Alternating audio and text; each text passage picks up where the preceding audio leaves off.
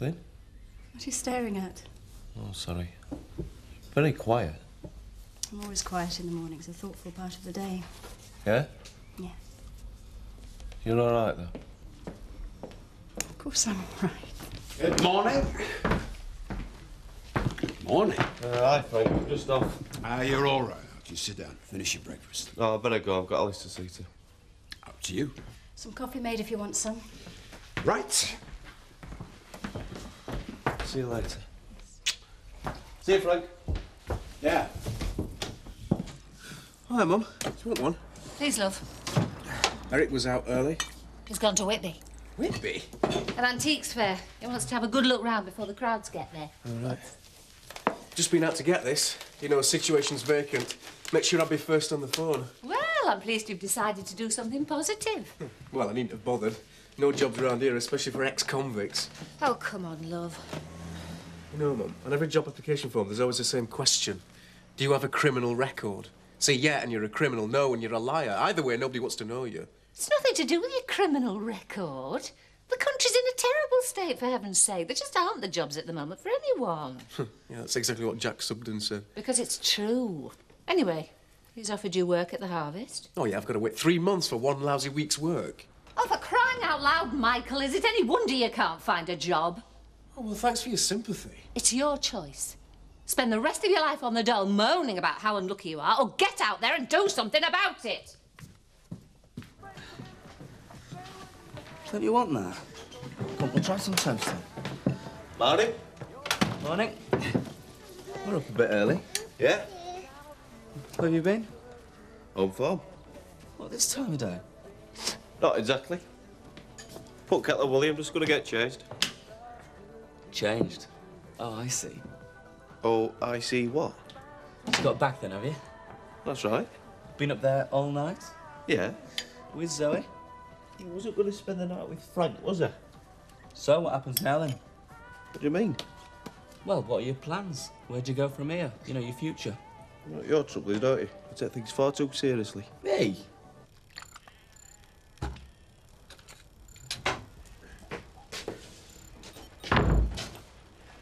Hope you're not going to sit there all morning, son.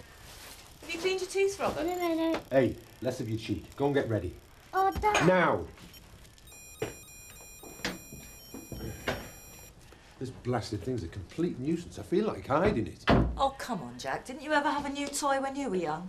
Yeah. And I bet you couldn't put it down for a few weeks either. Then you'd probably throw it in some cupboard and never play with it again. You keep saying he'll get bored with it sooner or later. I'd just like to know when. Hiya. Oh, hiya, Mike. You're up and about early. I wanted to bring these round. Eggs? Pheasant's eggs for your sponge cake. Oh, there was no need for you to get out of your way this time in the morning. Well, actually, I was hoping for a lift into town. Oh, Spitfire playing up again. Yeah, it's my day off and there's some shopping that I want to get in. Well, it's not a problem. I've got to take Robert to school in a minute. Right, thanks. Well, if you're not working this afternoon, why don't you come round to Mill Cottage for your tea? I'm sure Annie would be pleased to see you. Well, won't Kathy and Chris mind us invading the place? It was Kathy's idea. She thinks Annie's not very keen on coming round here. Well? I'd love to, but I promised that I'd show Debbie around the game farm this afternoon. All right, don't worry. I'll make sure I save you a piece of sponge cake. Right. Let's get this little monster off to school. You ready, son? Let's get my bag. Right, have fun this afternoon. Thank you. See ya. See ya.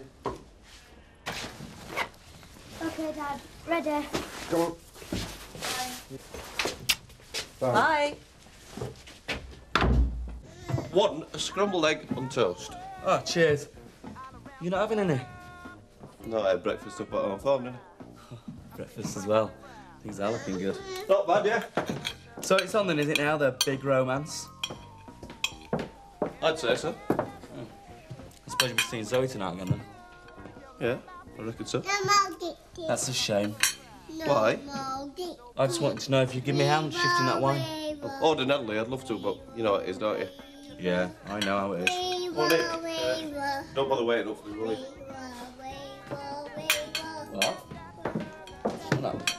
How serious do you reckon Chris is about his offer? Deadly serious. He's going to mortgage Mill Cottage to raise the cash. And if he can't and the deal falls through, you've got the cash from the divorce. Exactly. Only one thing you can do then. Accept Chris's offer. I knew you'd say that. Well, it makes sense. With Frank promising cash Chris buying your shares, you got the best of both worlds. I know, but I just wish Frank could get himself together. And we'd sort this mess out between just the two of us. Just think yourself first for a change. Take a leaf out of Chris's book, you mean? Hey? I don't think Chris is buying my shares in the interest of family harmony. What's he up to then? Keeping it all very close to his chest. Who knows what he's like.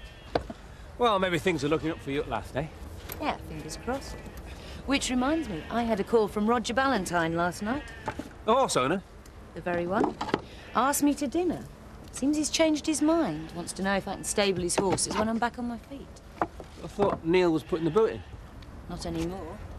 I advised my solicitor to write to him, threatening legal action if he continues smearing my name. I also thought I'd drop him a line, reminding him just how much the press enjoys slander cases. Good for you. Looks like it's done the trick. Yeah. And have you any other surprises for me? Right, do you want to talk from town? Sorry, love? I'm going into town. Is there anything you want?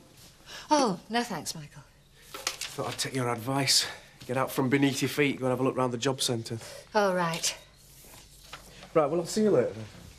OK, love, have a nice time. Yeah. Huh? The job centre? You're kidding, aren't you? Right, I'm off then.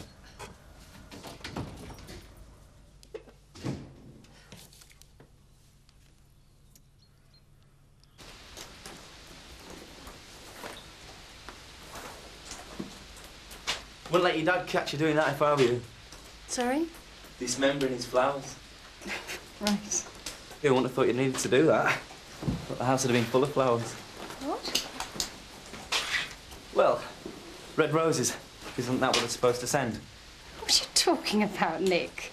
Well, I thought Archie would be showering you with flowers today. Oh, so he's told you then? Yeah. Really pleased for you both, sorry. Thank you. Oh, and here's a tip for when your flowers do arrive. Get some old coins and put them in the bottom of the vase. Helps them last longer. Mind you, I should get quite a few quid's worth of change. He looked smitten when I left him this morning. Oh, that's such a cliche. I hope that Archie would never be so crass. Sorry I spoke. There's the phone. Help yourself. Now? No time like the present. Just tell him you're ready to make a deal. OK. I'll have to leave you to it. Got to go to Jeff Thomas's for the AI man. See you later. Thanks, Joe.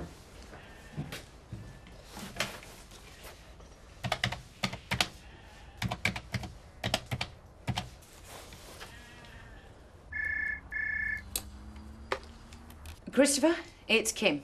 Oh, hello there. Listen, I'll get straight to the point. I'm ready to do business. Good. That's good.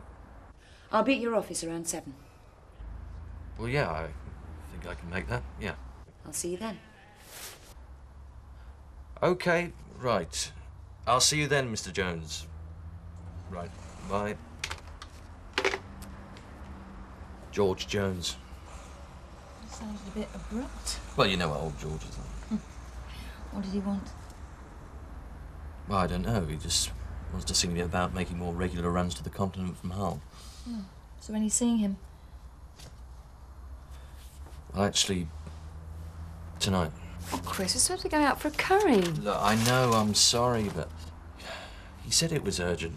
And after all, he is the customer.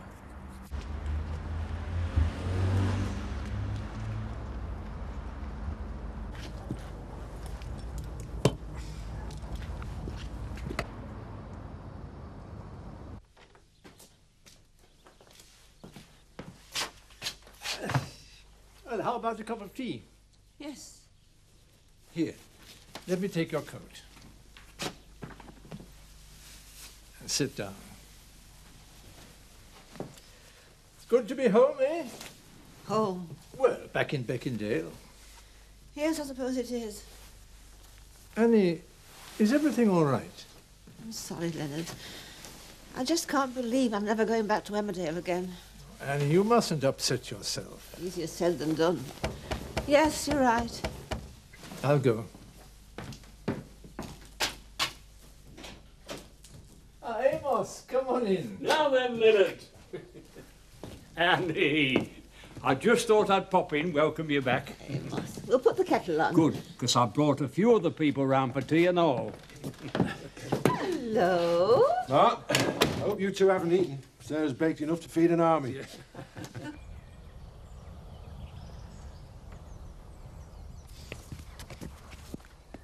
All right, Seth. You thought Seth was a gamekeeper, not a doctor. All right, you two. Seth, what are you doing? This is a delicate operation. You need the skill of a surgeon to get this right. The pheasant's eggs. Oh. And what's that in the syringe, then? Mustard. Mustard? English mustard, good strong stuff. Blow your head off. It's to stop the other pheasants pecking the newly laid eggs. Oh, aye. Peck at one of them and the pheasant will never look at another egg again. Brilliant. Aye. No dull moments loving gamekeeping.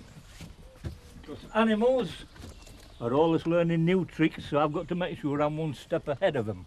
I told you gamekeeping was interesting. Yeah, well, why did you give it up to work at the holiday village, then?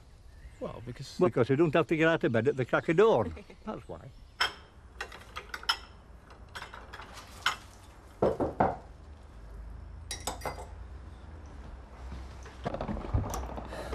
Hi. What are you doing here? Rachel's not in. Oh, I've come to see you. What the hell for? I need to talk to you. For me? Look, what do you want? Talk? Just talk. I don't think we've got much to talk about, do you? Please. Look, I haven't got time for your games. It's not a game. Have you come all the way from Beckendale? Yeah.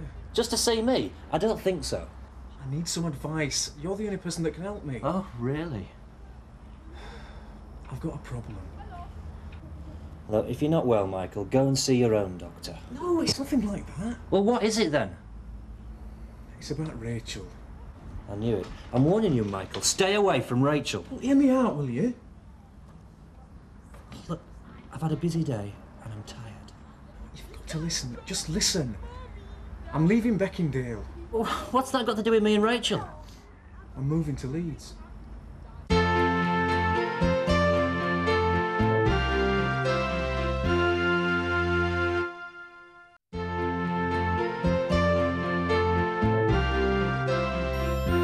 This is an excellent tea. Yes, a lovely surprise. Thank you very much.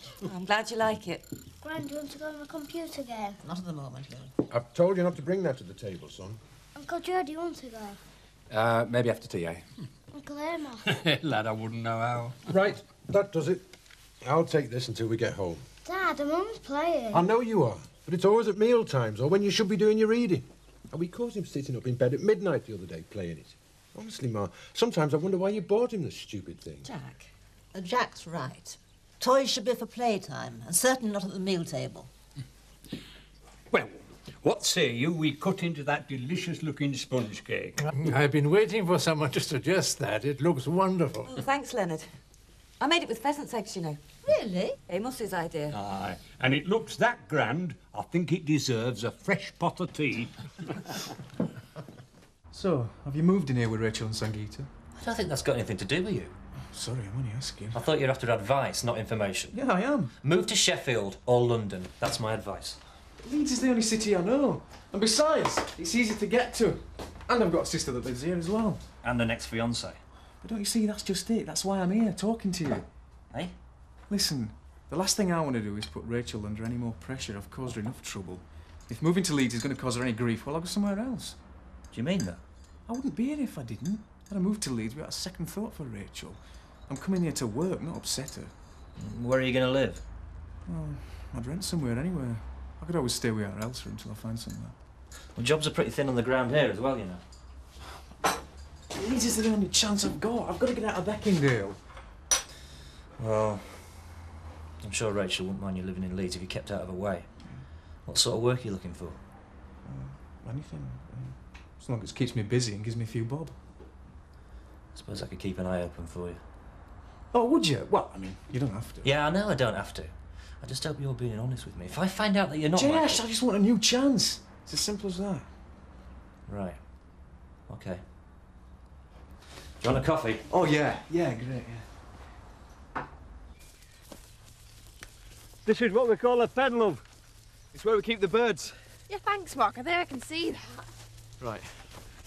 See how straight eggs all over the plate, then it looks as if hens have laid them. Yeah, but don't the cocks know that the eggs have been tampered with? No, they're not that bright. They're not as bright as folk are. If you look closely, you can see the marks. Really? Yeah, I'll show you.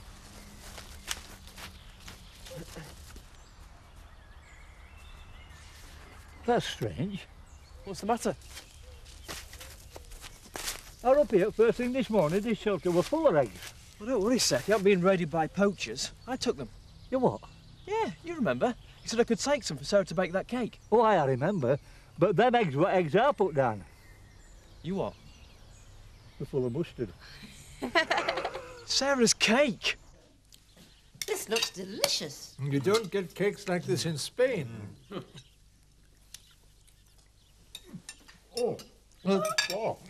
Annie, what is it?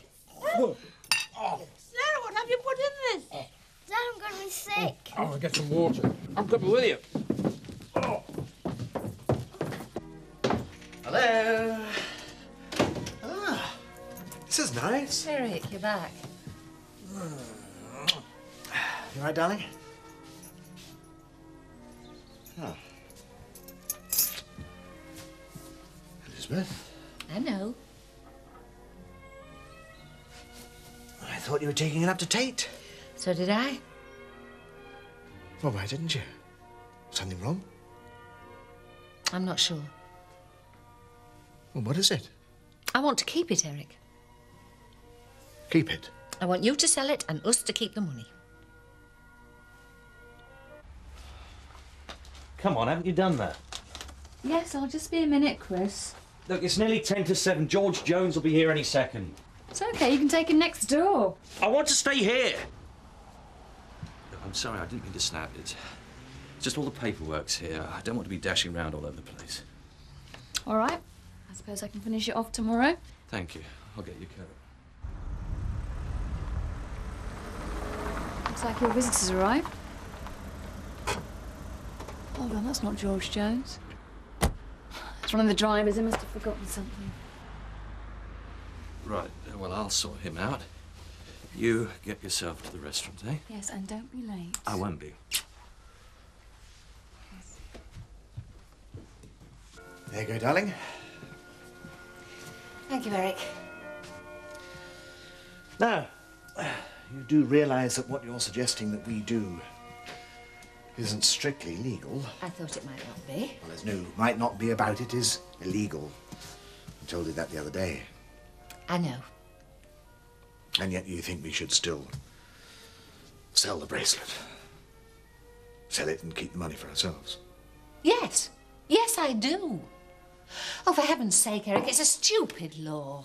And anyway, nobody's going to lose out. Yep, except for Frank Tate, that is.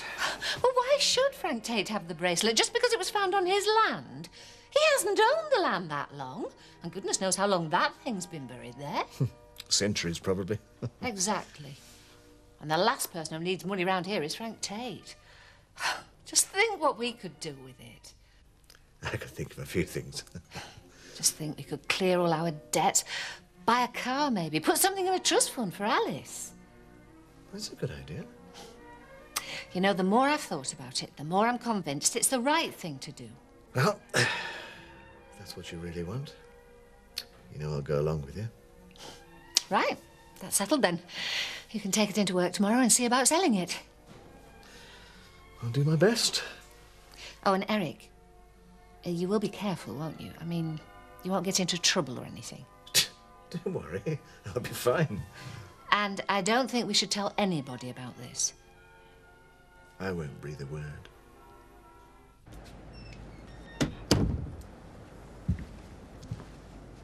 All alone, I see. Yep, I persuaded Kathy she should go home. I thought Kathy was working with you now.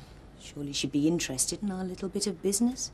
Kathy's only involvement is in the haulage side of the business, and that's the way I'd like to keep it. What she doesn't know won't hurt her, eh? Exactly. Now, if you don't mind, can we get on with it? Have you got the money? A banker's draft for £150,000 made out to you. And the other 100,000? To follow. Copy of the letter I gave to my solicitor today. And the share transfer form. All it needs is your signature, and you've got half my shares. That'll be pleased. Oh, I'm sure. Right. I'll get these off to my solicitor. Then we can look forward to running the family business again.